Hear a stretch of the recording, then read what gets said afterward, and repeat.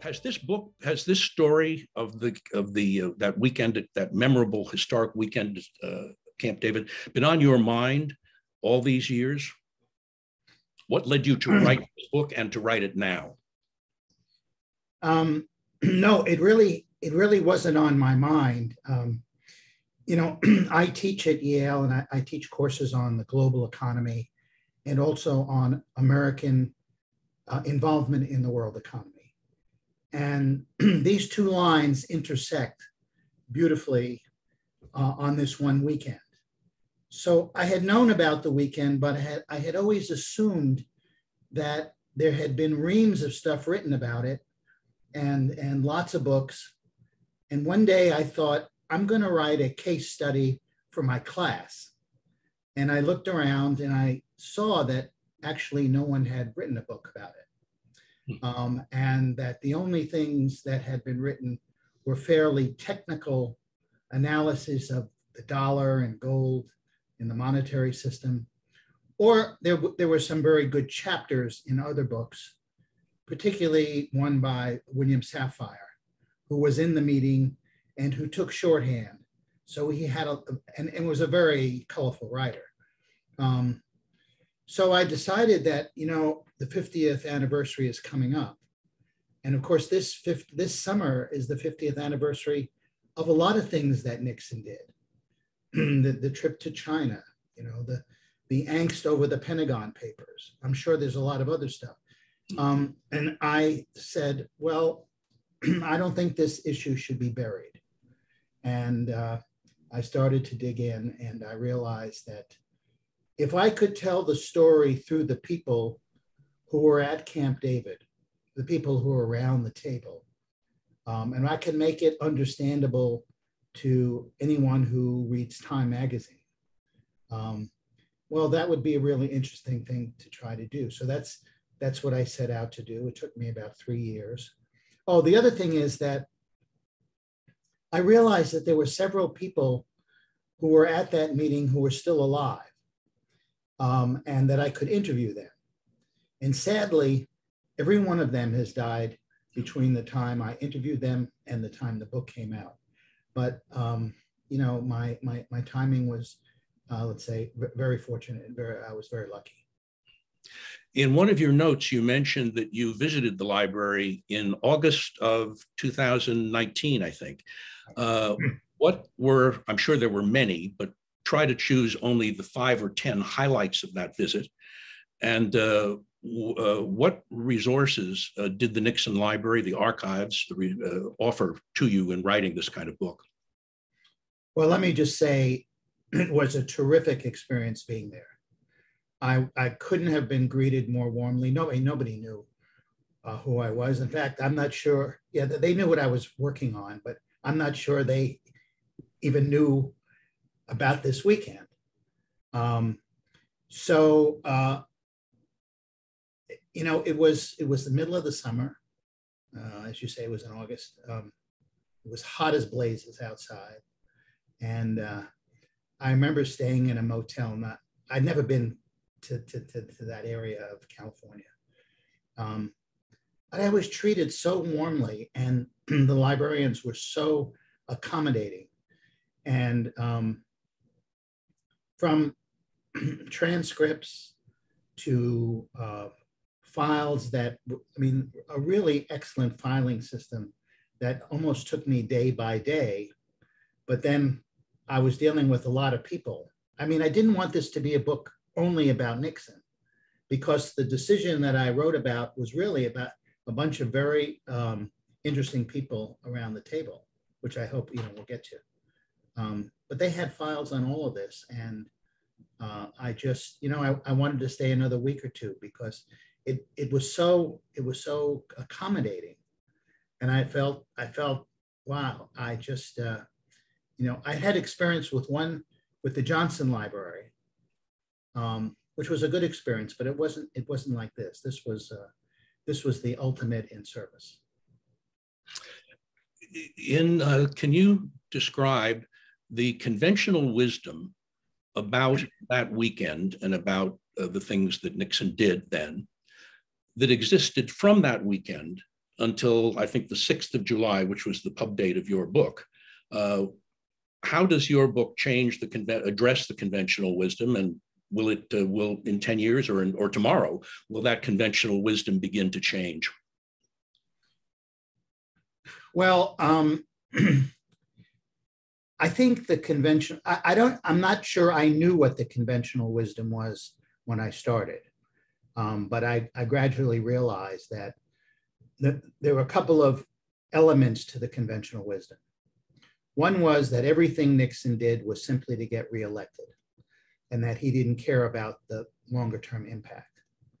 And the second was that Nixon was responsible for the very high rates of inflation that occurred in the latter 70s and early 80s, and that it was all a result of of this weekend. And let me just say, this weekend was really about disconnecting the dollar from gold. All through the post Second World War era, the dollar was convertible to gold at a fixed rate, and Nixon and his team decided that that was no longer in the U.S. interest. So it was a monumental decision, because the link between the dollar and gold was one of the elements that accounted for the very phenomenal recovery of Japan and Germany from the war. It accounted for a lot of the prosperity that the U.S. had in the 50s and the 60s. And so this was a very gutsy decision to delink the two, and they had to do it because over the years, the amount of dollars in circulation increased enormously, precisely because everyone thought, I'll hold all these dollars because I can always get gold for them. But the ratio between the dollars and gold changed dramatically. And just to give you an example, in the mid 50s, the US had 160% coverage. That is, we had 160% more gold than we had dollars at the conversion rate that, what was in existence. But by 1971, we only had 25%. So we couldn't make good on the promise anyway. And to Nixon's credit, he called a spade, but he used it. This was what I hope I brought to the table. He used it to create a different kind of monetary system that was still in the US interest, but that was much more realistic.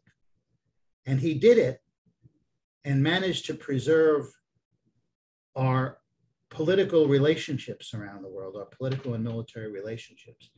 And lest that sounds like a kind of a throwaway, the dollar was at the heart of international trade and finance.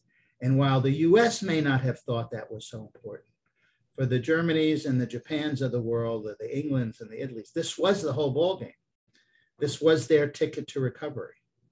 So Nixon took a very gutsy decision, but he made, on the other end, came out, continued American leadership, continued strength of the dollar, an international economy that was more conducive to more trade and more investment, and stronger allied relationships. And above all, international cooperation on economic issues. Anyone would have said that would have been destroyed. Nixon managed to actually enhance it. So I try to knock down the conventional wisdom. And look, I'm sure, and I think I say this clearly in the book, he had an eye on the election. But then you tell me what president doesn't. And when it comes to inflation, I'm not saying that delinking the dollar had nothing to do with inflation, but I'm saying along came right afterwards the quadrupling of oil prices, and that had a lot more to do with inflation. So I'd like to think that the conventional wisdom will change in this way, that this was a very well thought out decision. And it took a lot of courage. And Nixon, who is not noted for his interest in the international economic realm, and I bring that out, nevertheless managed to get a bunch of guys around the table who were. And he exhibited considerable leadership in bringing them to a point where they made a decision, even though their perspectives were very different. I'd like to get to that a little later, because one thing I took from your book, that not the least of his accomplishments on that weekend was an exercise in management and leadership, because he essentially herded 15 or 16 cats who were extremely accomplished individuals with very strongly held and conflicting beliefs. And he actually, through his unique kind of presence and hidden hand, he was there, but he was around, but he wasn't always there. And he let them work it out themselves. And then he got a consensus. But that's down the road. Would I be right in saying that it was abhorrent to most instincts in his body to do a number of the things he did, particularly the wage price controls, but that I get from your book that inaction was not an option at that point, because there was a perfect storm where action, he had to take action. So there was really no choice. What action he would take was not decided, but he couldn't not act. Is that right? Yeah, I think that's right. He knew that staying where they were was not acceptable. And, I don't know that was the world's most brilliant insight, because a lot of people were saying that. But in fact, he took the decision. Sometimes these dramatic decisions, there's a long lead up, and they should have been made earlier. But he went to the play. He took the bat. He hit the home run. He wanted to do something. Sorry. No, I'm gonna say one of the things, I didn't know very much about Nixon. So, I had read it for this book. I read everything I possibly could and talked to a lot of people, but he really wanted to make a mark. He didn't want to do something that was seen as incremental. And he was egged on by John Connally, who had been the governor of Texas and who was the only Democrat in the cabinet. But Connally and Nixon were basically, they had a lot of let's say, political instincts in common. Connally had been at the right hand of LBJ for a long time. And, this surprised me. Nixon, of course, is seen as the ultimate political animal, but he didn't seem to have a lot of people around him who could discharge politics in the way he wanted. And he was very attracted to Connally as basically the only real politician. He had a lot of great technocrats and a lot of great public servants, as I found out.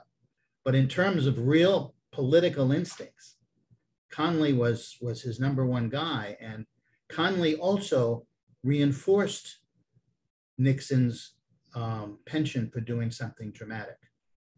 And Connally, so it was an extremely interesting relationship between these two, which I hope I brought out clearly. I think you do, and it's a curious case of opposites attracting, because in terms of temperament and personality, you couldn't have two more different people, no. Which I think is like with Pat Moynihan, and it's what energized Nixon. Tell you, I don't know whether it's quoting him or who you're quoting, but I remember you mentioned John Connally's favorite parable, which kind of explains his approach to leadership and to politics. Was it something about a preacher being interviewed for a job? Yeah. Well, I don't remember the exact words there, but basically what Connally's motto was, I can basically deliver anything as long as you tell me what it is I have to deliver. Well, that was his thing. He'll preach any sermon. You tell me what it is and I'll preach it. Yeah. And Connally's own words were, I can play it straight or I can play it round. I just have to know in advance, what you want me to do. But in some ways, this belittles, or let's say, it doesn't give Connally enough credit, because he reinforced Nixon's courage to take a big, bold step, even though they could not have known exactly how the ball was going to bounce. I mean, they had a lot of contingency plans, but they really didn't know. And so I think had it not been for Conley, there was nobody else around Nixon who was that strong when it came to the, this issue of the dollar, gold, and the economy. And just to repeat something you said, I keep focusing on the dollar and gold because that, in a way, was the most dramatic and the most enduring part. But basically, what Nixon was saying was, I got to get the U.S. economy moving. The worst thing that could happen here is that other countries come in and ask for gold and we don't have it, because that would be like a run on the bank and we would be humiliated. And that would seep over into the sanctity of our commitments on defense. So I have to do this. But I also have to do something about inflation. Everybody was worried about inflation, although it wasn't very high. It's kind of like today, where there's a lot of noise about it and nobody really knows, what's going to happen. So he did the total about face. I mean, this was Nixon to China, if ever there was one. He embraced wage and price controls, which turned out to be a disaster. But when he did it, it was extremely popular, and it helped to generate growth, and it held down held down inflation for a while.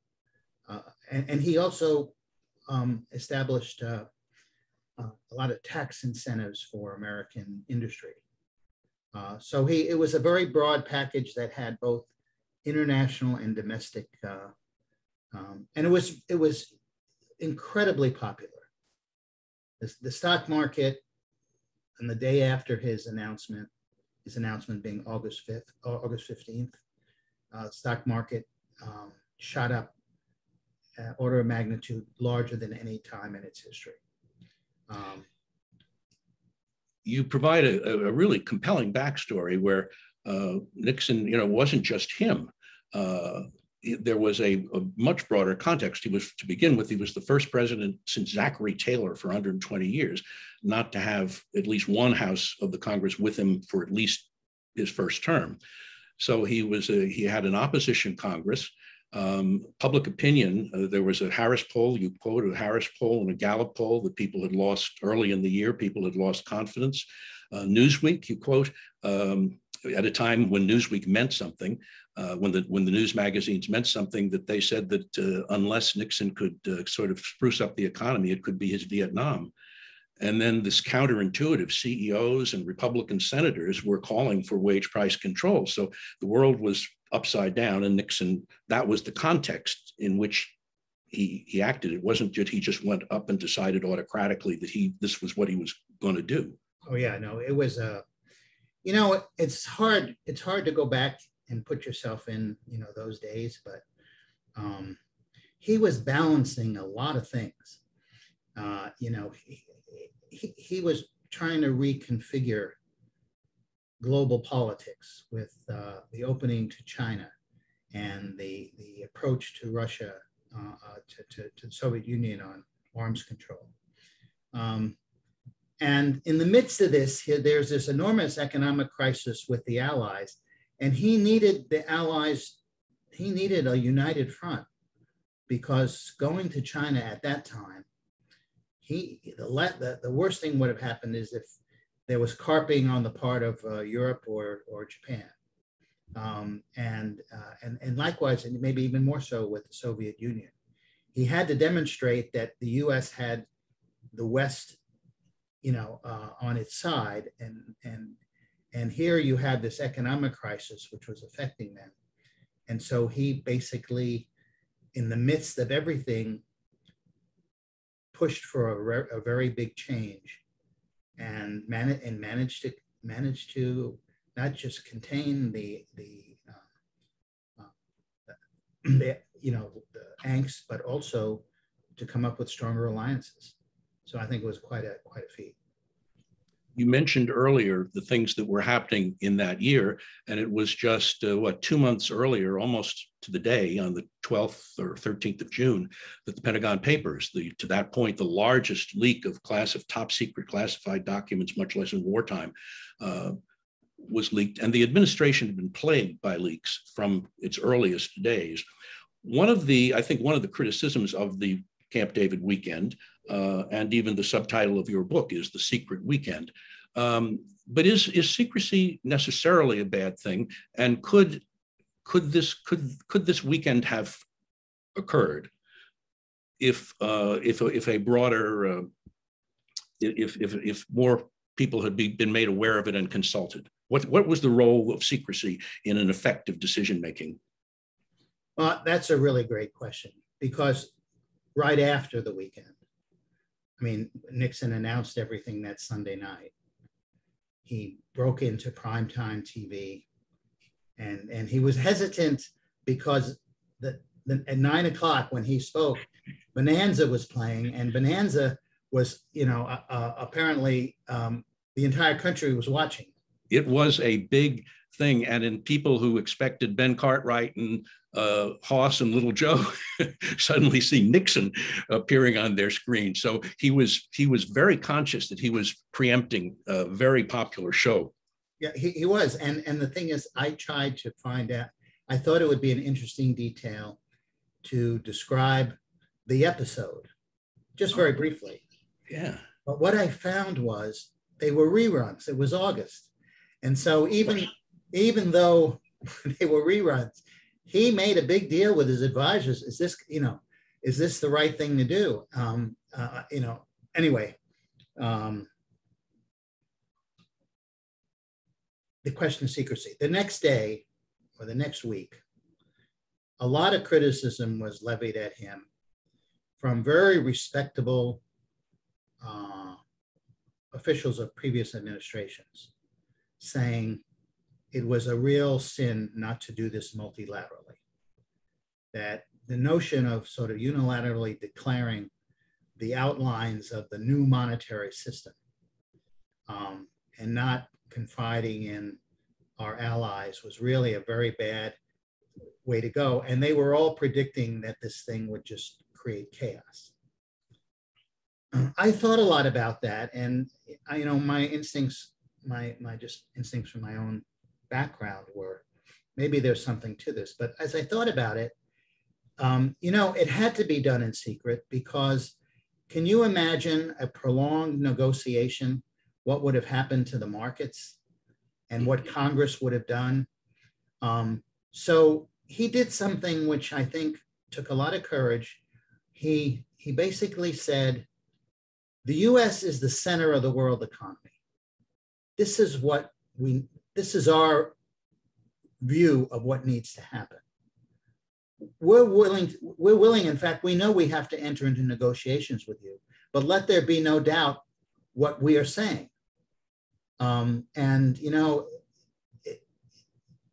don't know that we could pull that off today, but I think it was the right thing to do then, because within 3 months, and as I detail in the book, there was a series of negotiations. Some of them were acrimonious, but within 3 months that came to a head, and they had an agreement. And basically, they kissed and made up, and we had a new monetary system, or the beginnings of a new one. So I think that it was the right way to go. Sometimes you have to be clear, and sometimes, especially given our role, and sometimes you have to be very decisive. And then in the negotiations, we didn't get everything we wanted, but basically, we put the marker down unambiguously, and I think it was very skillful. You tell the story of those negotiations, and particularly Secretary Connolly's role in them. You make it very exciting. There's a wonderful detail you have when the calls were made to Tokyo to inform them that the world was about to, I hate to say blow up, but well, to them it was, yeah. Right. So Secretary of State Rogers called Prime Minister Sato Gotcha. And Paul Volcker called the advisor to the Ministry of Finance to tell them that in a couple of minutes, Nixon was going to go on and make this speech.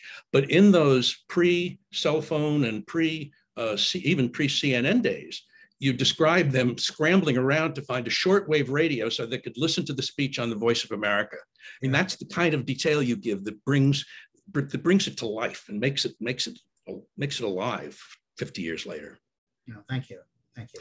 What you did mention, you're too much fun to talk to, and we don't have enough time. So, but you did mention, and I want to talk to you have such a deft hand at describing people just on the basis of a couple of interesting or colorful details or a story or an anecdote. So can we do a lightning round of some of the participants who were there? We've talked about John Connally, and he was fairly well known. He, in fact, was in the President Kennedy's and was shot by Oswald, right, or Ricochet, or however, Oswald, in Dallas on November 22nd. So he was a fairly well-known figure.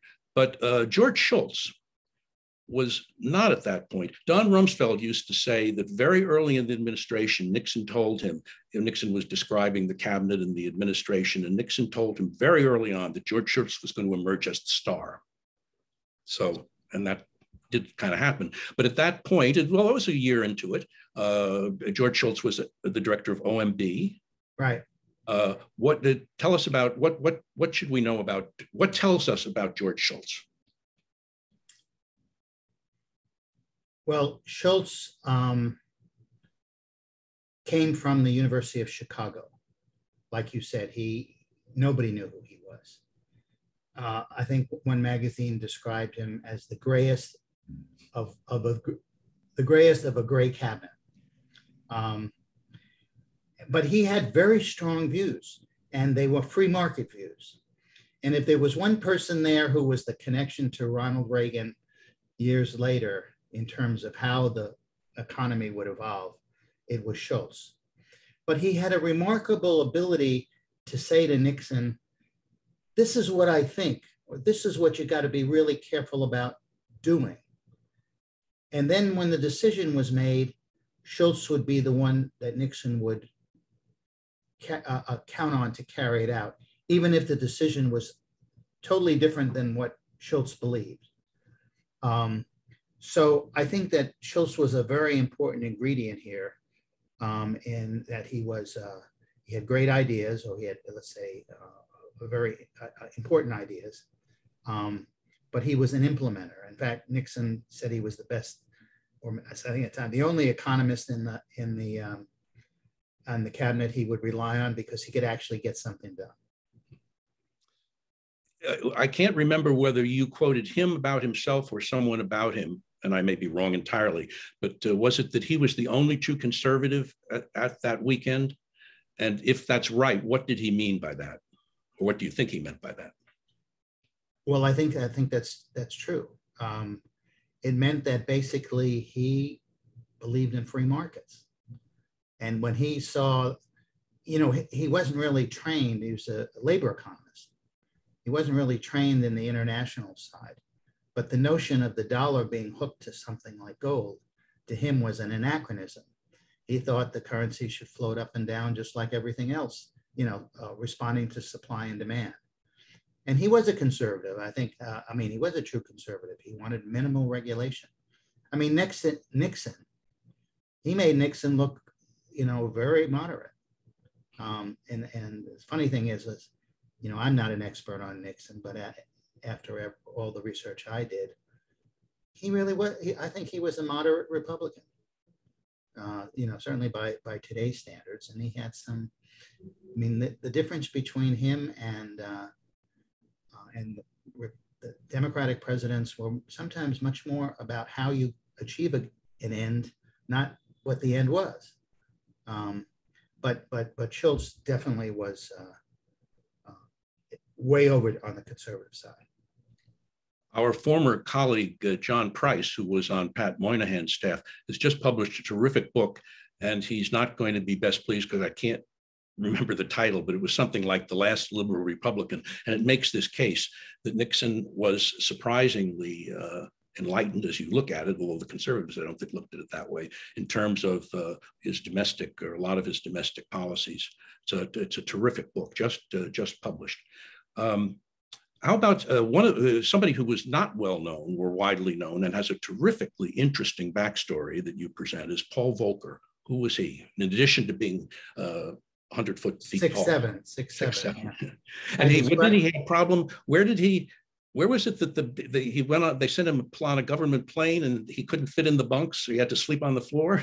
Yeah, well, right after Nixon made his announcement, so it was 9 o'clock on Sunday, August 15th, 1971. They knew that they had to get to the Allies right away.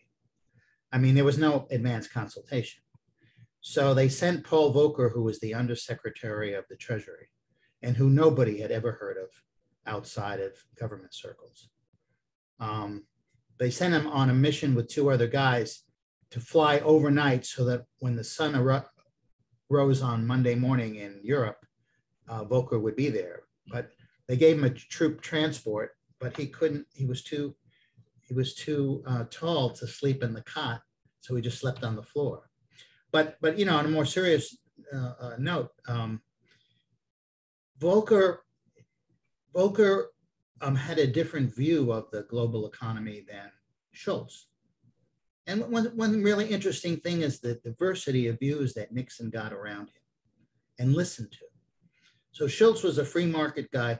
Volcker was not. Volcker basically felt that the dollar should be backed by gold. And if it wasn't going to be backed by gold, we had to have some firm commitment as to what it would be valued against.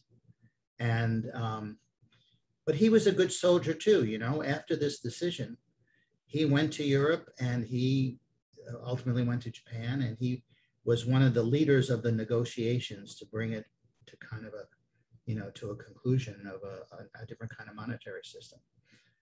We have to jump around because time is passing. Yeah. One of the really interesting figures is, and when you make the point that except for, I think, Arthur Burns, who was in his 60s, the most common denominator of this group was that it was really young, or really young. 46 was the average age, something like that.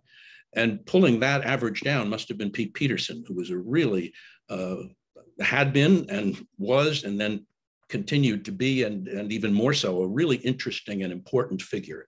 And I think you came across him later, did you, at Blackstone? Or yeah, I worked at Blackstone. You knew him. What was Pete Peterson like? And what did he contribute? What did he bring to Nixon, and what did Nixon bring to him generally and at Camp David on that weekend 50 years ago today? Well, I tried to write about Peterson as he was then. In fact, all these guys, because, you know, they went on to very illustrious careers, and I really tried to discipline myself to say, okay, it's 1971. You know, who were they? Nobody had heard of Peterson either. He had been very young head of Bell and Howell, but he was the only one in the Nixon entourage who actually had hands-on business experience. And I think it's safe to say, he and Nixon did not get along very well. Peterson was very involved with the Georgetown set.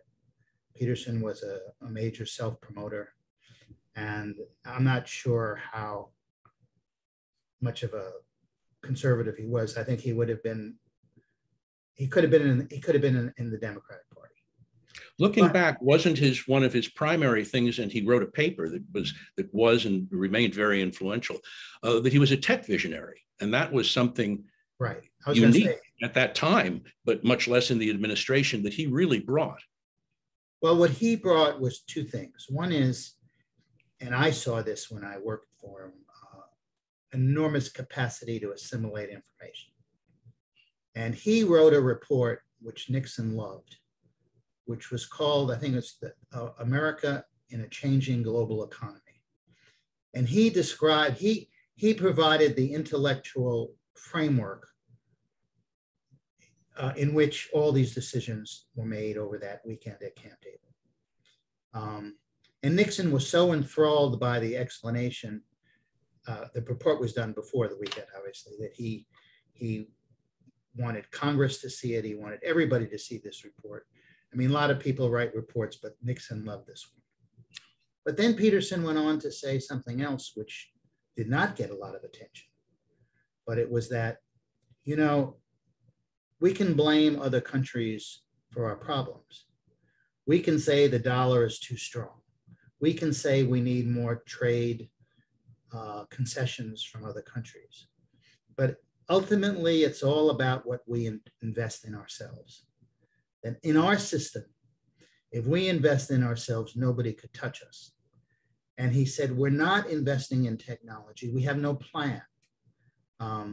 He said, you know, we need a longer term plan. And my buddies, Peterson talking, in industry, all agree this is not some socialist thing. They're watching Japan, they're watching Europe, they're projecting that governments are going to get more involved, and we have to have an answer to this. And secondly, we've got to invest in our workforce, because the time is coming when automation is going to create a two-tier country with all these low-paying jobs, you know, and we have to get in front of that. Now, the truth is, as far as I can tell, I may be wrong about this, Nixon didn't have much time for this. I mean, I don't blame him. He had a lot of other things on his mind, and Peterson was talking 10 years into the future. But I thought it was great that around the table he had Peter. He didn't like Peterson, but he had him there.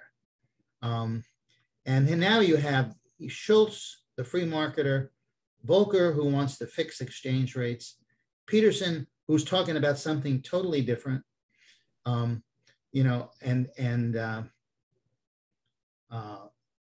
it was, you know, it was, I think, and you mentioned this before. Conley, by the way, I didn't bring this point out, who was basically would have been at home in the Trump administration. He was an America First guy. His motto was, let's screw the foreigners before they screw us. Before they screw us, yes. And Nixon, he orchestrated the meeting with all of these people. And, you know, I read nothing that would tell me he knew the details of all this stuff, although I think he knew a lot more than other presidents did, you know, have. He may not have understood the workings of the global economy, but he understood the political dimensions. And he understood that ultimately the goal was to preserve an open world economy, not to close it. And he had to kind of orchestrate. There's one other person too, who wasn't at the meeting, but who was brought in right afterwards, and that was Kissinger. Because Kissinger and neither Kissinger nor Rogers were there. And, you know, it was a meeting that they knew was going to have international ramifications. So what's up with that? Well, I think, you know, I don't think Nixon valued Rogers' judgments on this stuff. I mean, he valued Rogers on other things, but not this. And he saw state as a sieve. And he saw state as a sieve, absolutely. And Kissinger was negotiating with the North Vietnamese as this meeting was going on. Actually, he was in Paris that week, wasn't he? On the way, yeah. But the day after, he jumped into the pond because the Europeans and the Japanese were apoplectic, and Kissinger's staff alerted him to the fact that this could be a huge foreign policy problem. And so part of my book is about these two polar opposites, Kissinger and Conley. Couldn't imagine two people who were more different, but had enormous respect for each other, and also were afraid of each other. They weren't going to get in each other's way. And the two of them together managed to bring this acrimonious negotiation to a resting place. It was a real team of rivals. Yeah. And if you had been, and if they'd been really smart, you would have been on one of those choppers, either from the South Lawn or from the Pentagon. Who would you have chosen to shadow for that weekend? Who did you or would you, and who do you now find the most interesting of those 15 or 16 people that went or later came? By the way, when you say 15 or 16, that includes some staff. There are only 6 or 7 principals. Um, I can't really answer that, but to me, the most interesting part of going into the personalities of these men, and of course, it was all white men. I mean, there was not a hint of sort of ethnic or gender diversity, but it was 1971. I was fascinated by the Kissinger-Connally tension and relationship, because there you have the United States in the international realm writ large. You have Connally, who's basically a very hardliner, saying we should grab everything we can. And you have Kissinger saying, no, you need a structure that is sustainable. And that may require the US to not to grab everything. We need alliances. But, we have had a history of engagement and retreat from the world. In some ways, these two men, were parts of this, and the different ideas, the way they got together, the way Kissinger managed them. To me, that was really interesting. I was very interested in Peterson, not because I subsequently knew him, but I thought he was kind of a visionary. The notion of investing in ourselves, which of course is a very big issue right now. I think if I look at the last several decades, we didn't invest in ourselves the way we should. I mean, I'm not saying there wasn't a lot of investment, but I think that our financial system became much more of a casino, that Wall Street drifted towards activities where you make money on money as opposed to investing in the real economy. And that's coming home to roost right now. I'm not even thinking about competitiveness, but just the deterioration of our social fabric. So when Peterson said we've got to invest in the workforce, that too many of these people are not going to have jobs or good jobs because technology is going to substitute for them. How great it would have been if that was a bigger theme earlier on. And I'm not just saying Nixon. I mean, it was Nixon all the way through. It was Nixon, Ford, Carter, you can go on. But Peterson rang the right alarm.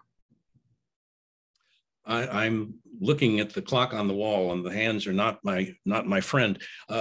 Not the least terrific thing about your book is that you pay Nixon the respect of taking seriously his interest in the speech and his belief in the importance of the speech and the attention he paid to the speech. And in a lot of cases, it was a stiff learning curve for some of the people who either didn't get it or thought it wasn't all that important or wanted to stuff it full of stuff. And one of the things you do, and Nixon insisted on it be short, so it was about 22 minutes, and you take it paragraph by paragraph and deconstruct it in a really interesting way. It's a masterclass, among other things, of speechwriting. But there's a couple of quotes and he worked with Bill Safire, and although in the end, I think Nixon essentially wrote it himself. But he told Safire, you quote him, he told Safire, make it, who was the writer of record, make it, what did he say? Make it beautiful, make it, don't make it brutal and beautiful, make it beautiful, brutal and effective. And effective, right. What did he mean by that?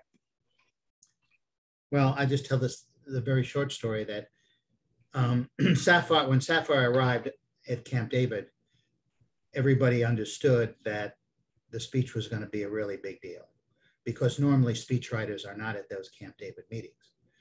And I think Safire felt he's going to draft the speech. And he spent all Friday night into early Saturday morning writing the speech, only to find that Nixon had also spent all night, and that when Safire got to a Rosemary Woods cabin at 7 a.m., she was typing away the notes that Nixon had gotten somebody to slip under her door. And so it became obvious from the beginning that this was Nixon was going to write this speech, and Sapphire was going to, he was going to help with the technical parts. And, Nixon I think he had in mind a speech that was brutally effective in that it came right to the point. And he didn't want any flowery words and any sort of cliches about, America's role in the world, this being the American century or anything like that. So it was kind of, the speech was very, very straightforward. And I got a lot of help in thinking about it from Lee Hubner, who was, had a lot to do with the Nixon speechwriting team. Oh, and another very good friend of the foundation and the library, and a teacher of Nixon at GW, and an author. Yeah. Yeah, but he really educated me on how Nixon thought about speeches and how he dealt with the speechwriters, and that in itself was really interesting because he understood the power of words. I think he also understood the power of television. And he was, I remember he said on Saturday morning, none of his advisors, nobody understood television the way they should. He was very upset about that. But didn't he wanted the speechwriters to underline in red the three things in their drafts that they wanted to get across on TV? Right. That was, yeah. Well, he said, you can write a speech and you bury the lead somewhere. That's terrible. What is it you want the press to pick up? And when you give me a draft, I want to see underlined what you think the press is going to pick up. One, I want to make sure that's what I want them to pick up. And two, I want to make sure that you have written it in such a way that they will pick it up. It was a kind of interesting. Final question, and it's sort of off topic, but I think it's very much on topic, and to me, it's one of the most memorable scenes in your book. It's the Saturday night when all the other guys are in various meetings and such like, and Nixon is in his cabin in his lodge, and he asks for is it Herb Stein, Cap Weinberger, and someone else to come over to talk no, Haldeman, Ehrlichman, and Weinberger, wasn't it, to come over and talk politics with him at 10 o'clock at night? Right. Yes. And Haldeman describes that they get there and the thing is dark. Can you pick up that story? Well, it's mid-August. It's very hot. And they walk into the Aspen Lodge, which is where Nixon is. And the lights are very dim. And he's got a fire going. And he's sitting there by the fire. I mean, it really is, I don't know what to say. It's pure Nixon throughout his life. At every stage of his life, the power of a fire and a fireplace in any fireplace for all seasons. Yeah, and they talk. It's almost a bit. I had a feeling it was relaxation, and it was stuff they really were interested in. It was almost like, we've gone through. We're here this weekend. We're dealing with a lot of difficult issues, and they are ultimately technical too. Wage and price controls, tax breaks, the monetary system. Let's talk about what we're really interested in. And, it was clear that Nixon knew more about politics than any of them. He could go state by state. And again, this wasn't a book. I didn't even purport to write a book about Nixon, but the impression I got was he loved politics. You quote Haldeman's diary where Haldeman writes that Nixon was in full mystic mode, in sitting in the dark and talking about national character, and that if you, in a way, about investing in yourself, that the Germans and the Japanese and the Chinese had it. They believed in themselves, and that he was afraid we'd lost it. The final question: what is there anything that POTUS 46 could learn from the hard-won wisdom of POTUS 37 on that weekend and its surroundings 50 years ago this weekend? Well, I think that, I mean, to answer that question so that it doesn't look like pop history, we have to acknowledge what's different. So the US has nowhere near the unilateral power it had then. Just the fact. I'm not saying we don't have the capacity to lead, but we have to deal with a lot of other countries in a way that we didn't then. And secondly, we are much more integrated into the global economy. It makes what happens outside of our country economically much more important to us than it was then. So I don't want to say that there are lessons because today's leaders are stupid, and I'm not, didn't do what Nixon did. They're facing a lot of different problems. And the third, of course, is there was nothing like China then. The Soviet Union presented no real economic threat. And I see China as being the biggest rival that we have had, maybe ever. In any event, certainly in the economic realm, they're power to be reckoned with. Having said all that, here's what I think President Biden, if President Biden were to read my book and ask the question, what should I take from this? I would say a couple of things. One is the US needs to be very clear about what it wants. It doesn't mean that it's going to get everything it wants, but one thing Nixon did was he made it very clear that we are entering a new era. He recognized that it was a new era. He defined what that new era was. And as a result, I think he preserved a lot of scope for American leadership. And while there's a lot of different stuff today, it's not always very clear, what is it that we really want to do? And do we know it? And have we articulated it?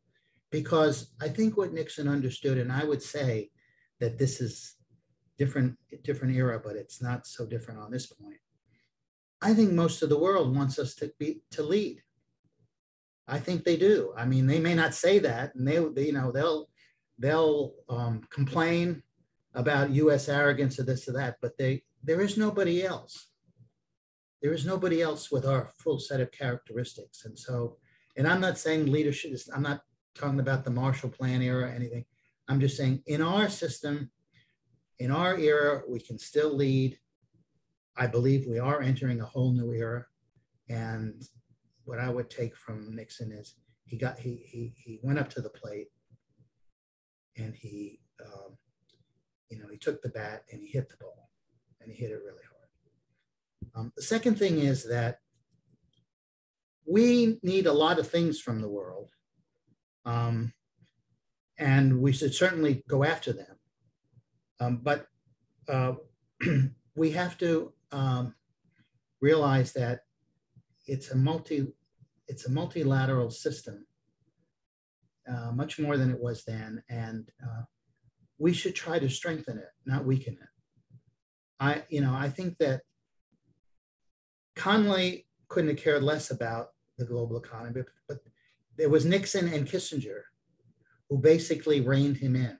And as a result, we got a lot of what we wanted and the world economy became more open.